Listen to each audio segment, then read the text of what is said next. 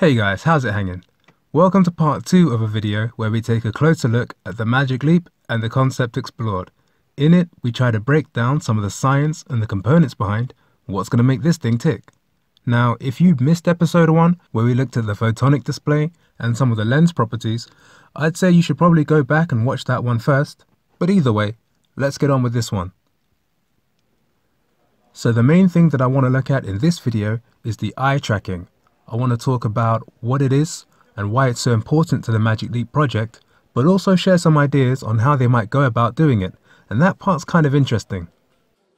So if you've been following the AR scene, then chances are you know what eye tracking is, but just in case, it's a system of hardware and software that lets the computer know which part of the display the user is looking at, and it can be a useful thing to have for a few reasons.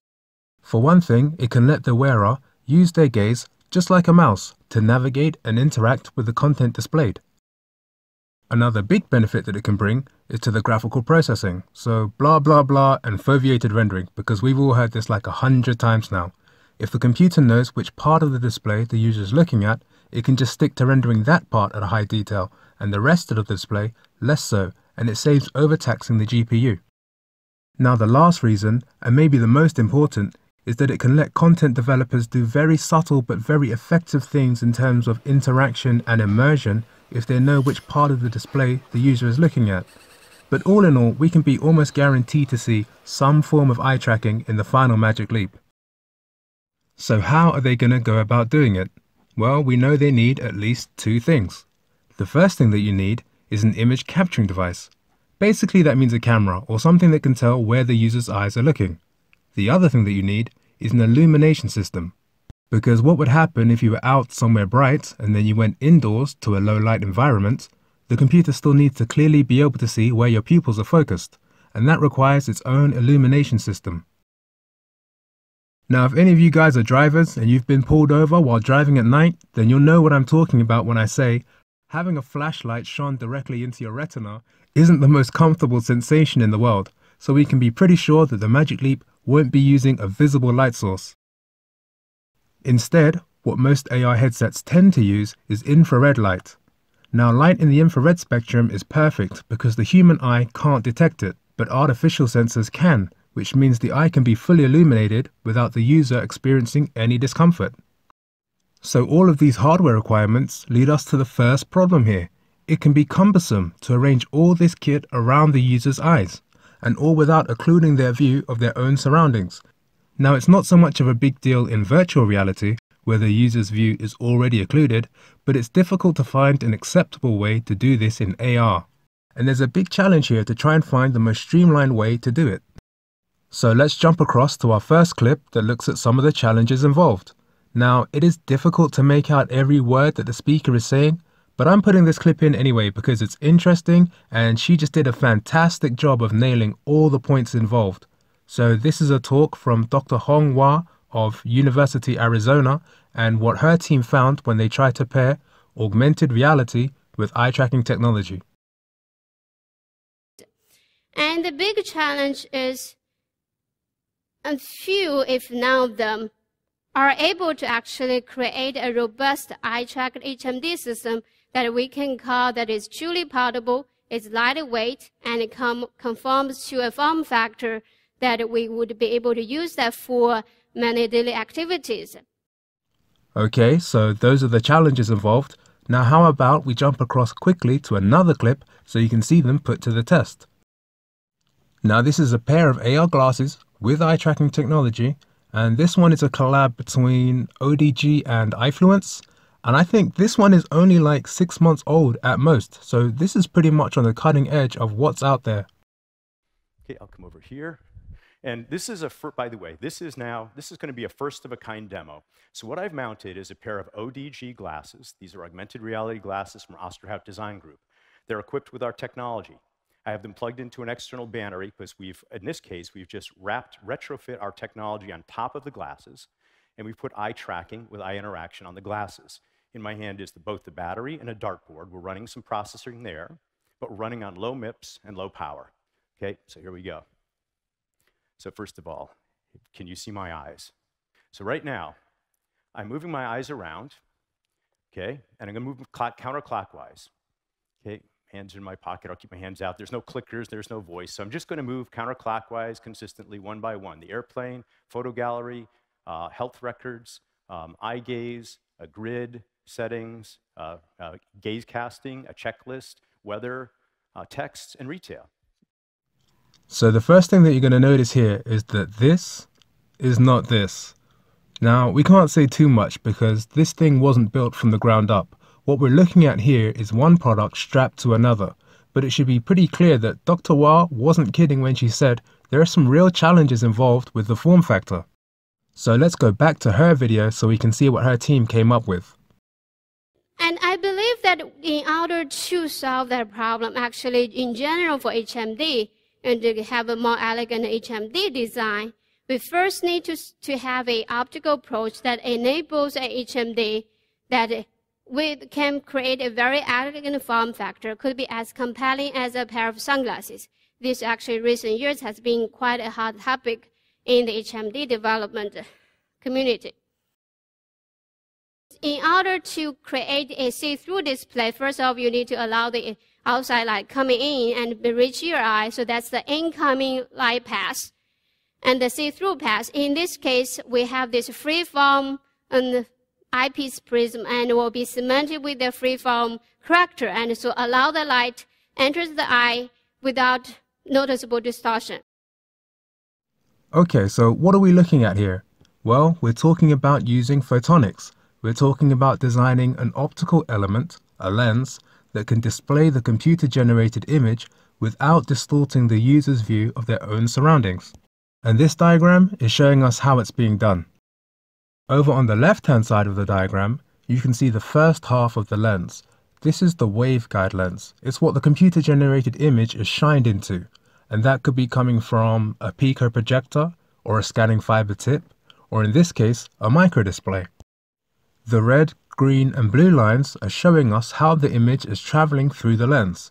It's internally reflecting and then exiting the face of the lens to enter the user's eye, enabling them to see the image. Over on the right-hand side of the diagram, we can see the second half of the lens. This is the correction lens. Basically, the first lens, the waveguide lens, it can bring in light from the computer display and present it to the user's eye in focus, but light entering it from most other angles is going to be distorted. So this correction lens is kind of like putting a pair of glasses on it. Any of you who had a close look at the Google Glass may recognize this setup because it had the same thing. Two prisms cemented together, one reflecting light from the computer display into the user's eye, the other emitting light from the user's own surroundings. And that enables the wearer to see both the augmented display and their own surroundings, with both of them being in focus. That's the first photonic function of this lens. Basically, that's the AR job done. Okay, so what are the other functions and how is the lens going to perform those? Well, we'll go back to Dr. Wah's video, but before we do, I need to give an extra disclaimer that what you see next is no way guaranteed or even suggested to be a part of the final Magic Leap. We don't know what that's going to look like. For all we know, it could have the same form factor as the PSVR. We don't know. But the concepts that follow here, these are scientifically possible. This is what science says is okay. So let's go. We want to use the same freeform element to collimate the light from multiple LEDs in order to illuminate the eye uniformly and creating the features we want to track. So that's the second function of the photonic element. She wants to use the same lens to illuminate the eye. And this diagram here is showing us how that's being done. So the infrared light source is positioned outside of the wearer's field of view. It's injected into the lens and travels much the same way as the computer display, internally reflecting and then refracting out of the face of the lens to fully illuminate the user's eye. Okay, so now let's get this relevant to what we already know about the Magic Leap. Well, we all know the core principle behind their display. It's all about using a remote light source, projecting down the fiber optics and out through the waveguide. So how about infrared light? Well, some of you may know this, but the scanning fiber technique that the Magic Leap uses was developed by a team at University of Washington headed up by Professor Eric Siebel. And if we pull up one of their old journal papers here, you can see that they actually did experiment with using AR display and scanning fibers to project infrared light. It's all right here in the opening lines of the paper. Now, that was for a different purpose, but it still worked. So wild speculation number 1 for this video, Magic Leap could use a similar technique for eye illumination purposes. We know that eye illumination is needed for eye tracking. We know that adding additional bulbs to the headset is clunky and bad for the form factor.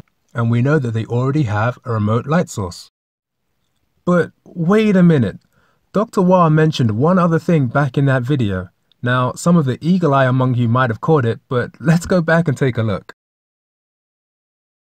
And the third function, once the eye is illuminated, we want to be able to use the same prism and be able to capture the eye image.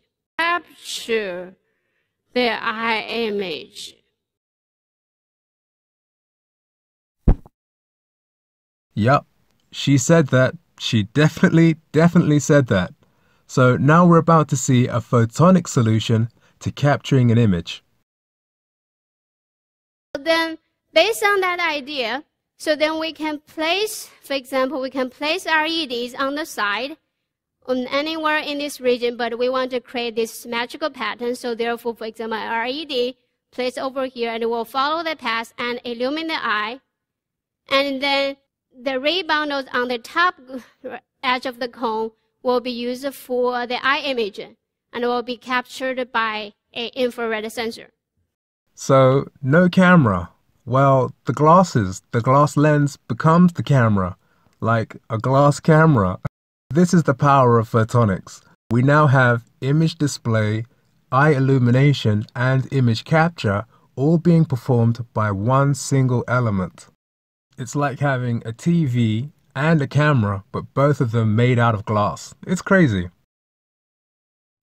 Okay, so let's put all these pieces together. And to do that, we need to go back to the history of the Magic Leap scanning fiber technique. So here's Professor Siebel back in his university lab with his original invention.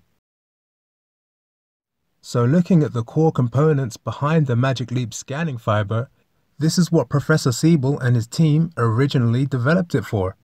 It was originally built to be an endoscope, an imaging device, and retrofitted into a display after the fact. So Magic Leap may actually be able to use a similar eye tracking technique to the one demonstrated by Dr. Wah. So what would that look like? Well, you'd have the understood setup with the individual fibers carrying in the visible light for the display through the red, green, and blue lasers.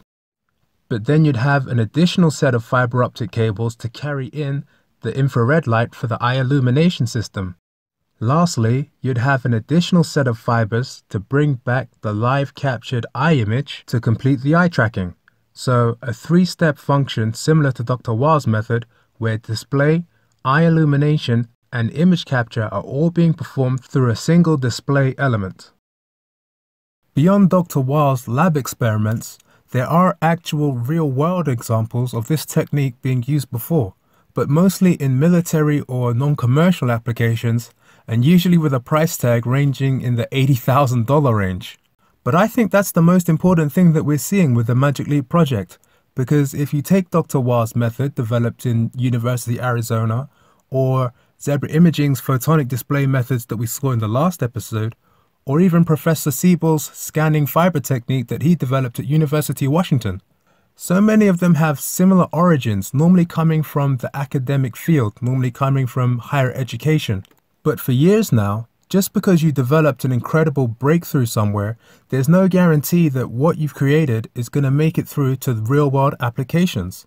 And if you don't believe me, then go and Google Starlight material. But I think we're seeing a real change there, because in years past, just like how you saw Zebra Imaging start off by trying to sell displays, or Siebel's method where they were trying to gear it towards a medical device, if you couldn't get into one of those big industries, there was no guarantee that your discovery or breakthrough was going to see the light of day. And just because you had created something incredible, it didn't instantly make you like a great businessman. There was no guarantee that you'd be able to convey how important your discovery was to commercial investors. But I think we're seeing a modern change in the 21st century. I think we're seeing big companies with deep coffers like Google or Alibaba or whosoever. They're actually actively going out and seeking some of these breakthroughs and looking for the best way that they can bring them together to create incredible products. And I think the Magic Leap is going to be the first child of that kind of way of thinking. Because more than just seeking out these breakthroughs, they're willing to invest in them and give them an environment where they can actually be developed into commercial applications. And when that happens, we all become winners. In times gone by, most of the major breakthroughs in technology that we'd see, they'd come out of coveted institutions like Bell Labs, or they would have been developed for the military or aeronautical industry and they'd trickled down into consumer products after the fact. But I think we're starting to see a paradigm shift here, where obscure but important breakthroughs are being made in academic fields and they're being seriously funded and seriously put forwards into real-world applications. And I think that whole way of thinking goes a long way towards explaining the major funding that we've seen Magic Leap receive so far. But all in all, these are things that we will learn more about when the product finally launches. Anyway, you definitely want to check out the next episode, where we look at an interesting concept called glass bandwidth, and that's basically to do with where some of these image capturing possibilities are leading us. Alright guys, that about wrapped it up for this episode. If there's anything that I missed or something that you wanted to ask, drop a comment below or head over to the dedicated sub on Reddit. I'll leave a link in the description. Other than that, I'm out.